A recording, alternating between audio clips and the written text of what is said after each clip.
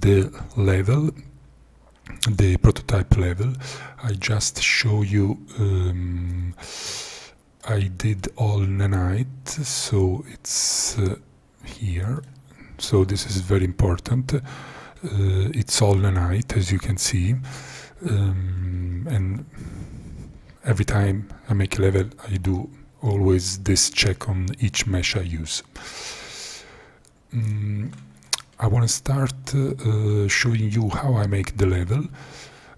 Basically is creating this this part here with the geometric blocks, just cubes, to make the first shape, and then step by step I add these meshes. I don't use a lot of meshes. For example, this part here, this slide here, is made only with one mesh, this one, which is this mesh here, this mesh here. So I did all this part using this mesh. These are all the same mesh. I used one another, changing the scale, changing the rotation and position, but is always one mesh, which is very good when you play the game, because the engine has to load only one mesh and one texture. The same thing I did here, so you can see using just the same mesh here, the big rock, and then I'm using one wall here on the left, one on the right, right and left, then just two stones here, two type of stones. I use the spline river water here. You can change as you want. You see more calm if you pull it up like this, and is more rough if you go down, and it has the contact with the objects. Then I put a few trees here, 1 and 2 here, and then the same mesh again, this big rock, and I change the position and the rotation, and then this waterfall here, which is also a mesh you can change. So I just play, show you. This is the new menu, and there is the music. I switch off. I don't have the sound now because it's recording my voice, so I don't put the sound in my ear now. And I stop here. I cancel the hood things. I want to show you one thing about the first person. So you see here I'm in front of the barrel, and I want to play with the focusing part. So you see this is very good when you make a video, when you want to record the video, because many videos they play a lot with this focusing and unfocusing thing, and it's very cool. So you see now I'm focusing on the barrel, but if I increase the aperture of the camera, you see here on the bottom right, I can really make also the background sharp. If I decrease, I make it blurry, and this also happens when you have the crossbow here. For example, when you press the right mouse button, it's all focus, because the aperture is about 10, something like that, or at least I don't think even there is an effect. And once you leave the right mouse button, you see you can play again with the camera effect here like this. And the same thing is on the player. So here I added a new key, the mouse wheel, and with the mouse wheel you can zoom on the face like this, and you can also apply this effect here, and then you can make it focus. This is also good when you make these kind of videos. And if you crouch here like this, one thing is, I show you,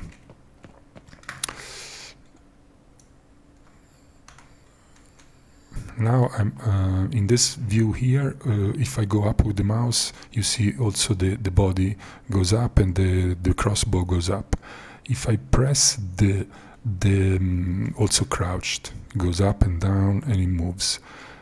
If I go in first person, it doesn't happen because the camera is not only on horizontal moves, because of course the body moves, so when you turn. But if I go up and down, it doesn't move because you can look around. But if I press the right mouse button, also the crossbow moves, so you can really place for example, the crossbow up like this, and you can look, or down like this, and you can look, and you can move, and you can look like this, and then you move, or up like this, and you can walk like this.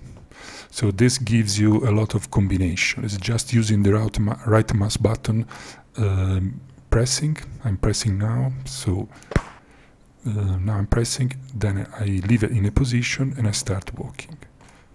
And if I run automatically, you see, if I run, the crossbow disappears. This because I want to leave the character free of making this movement. Because when you make this movement and you have the crossbow, it disappears. So you see also here like this. I want to show you this. This is a nice move.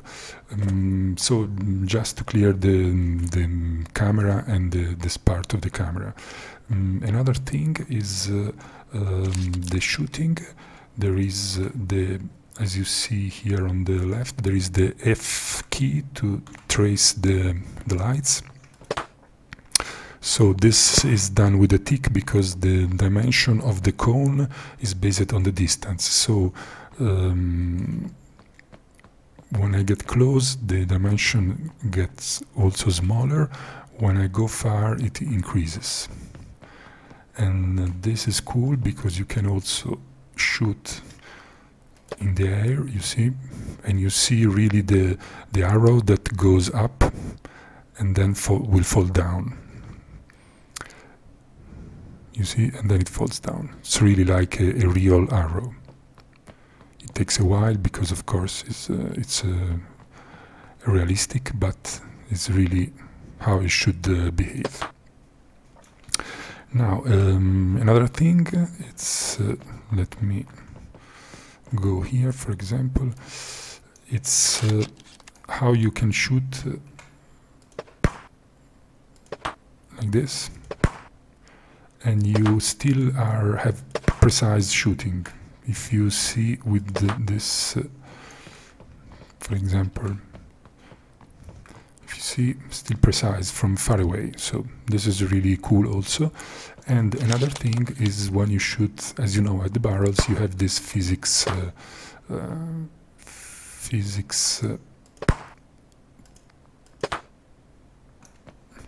reaction. About physics reaction, I want to show you how you can adapt this to other objects, for example, other static meshes. For example, I get this barrel here. I want to apply this to for example, this to this. So I just get one barrel. I go here in the details and I change the mesh. So now you see this piece of wood has the same physics of the barrel, which are these on the side here, and you can see how it reacts. You see, it's moving.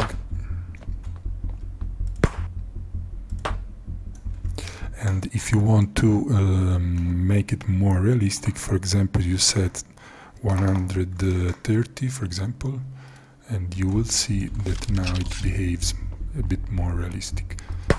It's more heavy, let's say.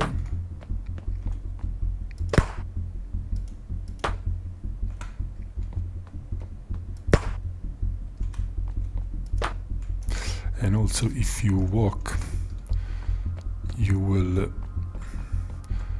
push it. So okay.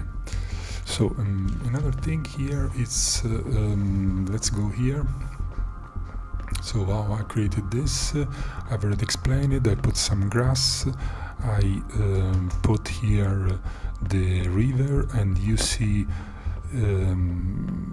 I mean, it's really, there is the waterfall here, and the effect in first person, it's quite good. And when you press the B button for the change of the weather, you see the effect. Now it's cloudy. This is the ultra dynamic sky blueprint. Now it's cloudy, and I want to show you this. Look at the clothing, and now it's raining. So I applied the raining effect also to the clothing. So cloudy, it's dry here, raining. You can see also from here. So now it's dry. This is a medieval clothing. Now it's wet.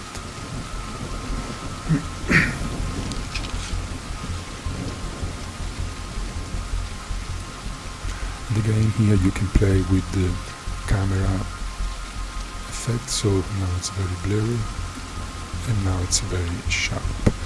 And if I use the crossbow here, you can see, for example, now it's blurry here. The crossbow will always be sharp because it's really close to the player, and now it's more sharp, so you can really do some nice effects. When you aim like this, is always sharp, otherwise you cannot see the targets. And when you leave the right mouse button, it goes again in this mode here. And you can use also front camera here. You can use this effect. The blueprint of the player is this. Let me see this one.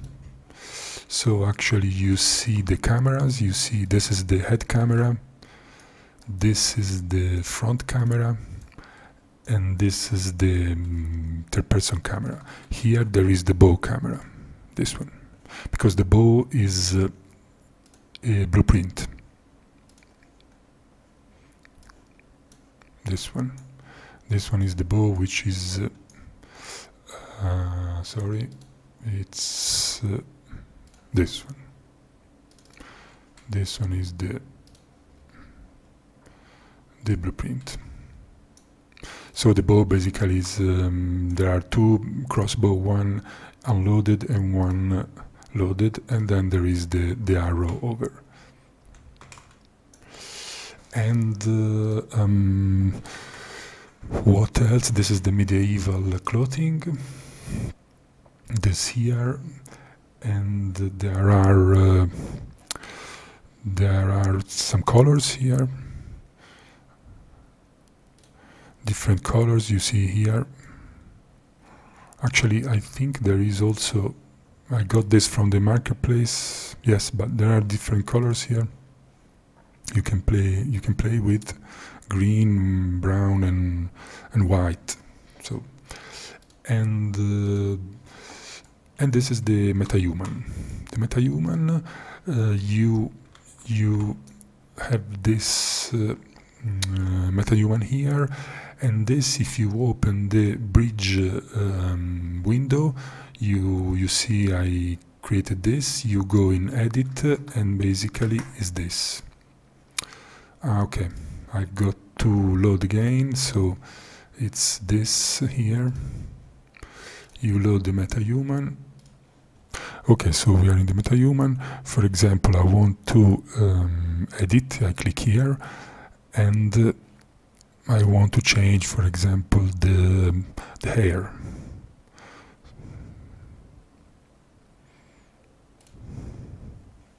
For For example, I want this. So you see, you have this air here. So you can change anything you want. You want to change the beard, the mustache, the beard, so no beard. You want this beard here, or whatever. You change these, you